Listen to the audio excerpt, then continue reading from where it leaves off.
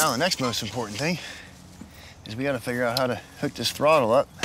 By controlling the flow of fuel to the carburetor, the throttle also controls the speed of the engine. See how it comes out and goes back in?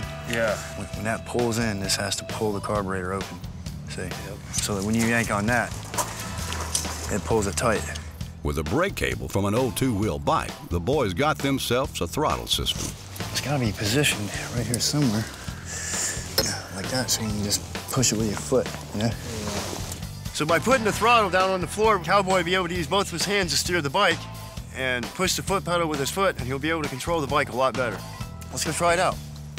We've put a lot of time in on this vehicle, but it's not done. There's still a few things we need to do, but it's time to test out the steering and the handling, just see if it'll work at all. All right, go ahead and get on there and I'll fire it up and give it a try. Wait a second, you didn't say I was testing it out. Oh, I'm not driving this thing. Oh gosh, Eugene. I inverted the gasoline engine. Spencer should be the car crash dummy. Yeah! Woo! All right, yeah!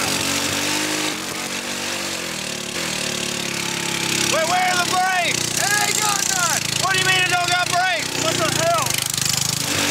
Oh, God. Oh, no, not across the street. You gotta be kidding me. Oh, no! I can't believe that just happened.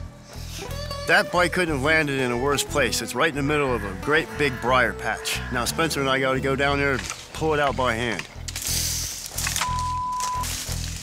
I mean, the steering was a little rough, but there's no stopping that thing. I thought I could stop it with my feet, man.